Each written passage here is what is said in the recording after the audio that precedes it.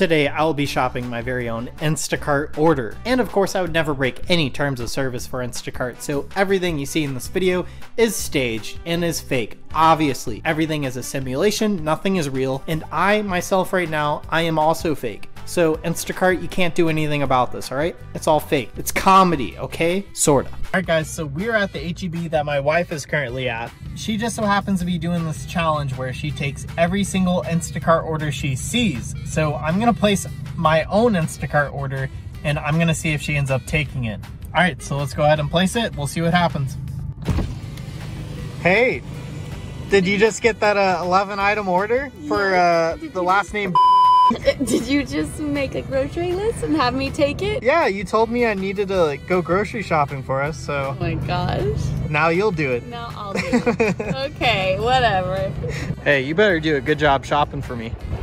For us. For us? I might like report stuff damaged. I might just make you shop it since you did this to me. I think you should shop it. Maybe. This is what I ordered actually. Oh, here you go. Oh, okay. That's what I was gonna get, but that's okay. Yeah, I'm just helping.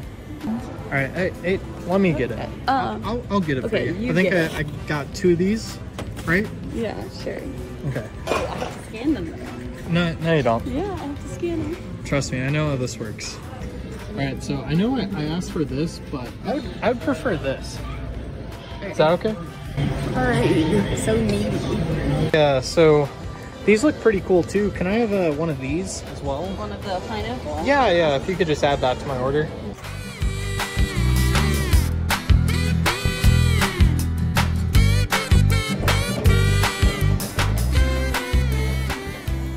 So I got my own groceries. I mean, she's clearly delusional. Can't trust her.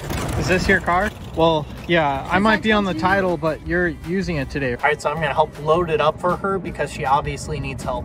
Yep. Shoppers these days. Be careful with my eggs. These are my eggs. My eggs. Be a shame if these cracked and I had to report them damaged. I'm gonna give this person like a really low rating because they suck at shopping, if I'm being honest. Make sure you guys go ahead and subscribe to Promise's YouTube channel.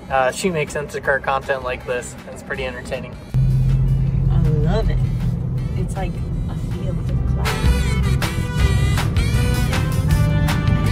All right, guys, so my order is about to be delivered by yours truly, Promise, aka Promise Cart, whatever you want to call her.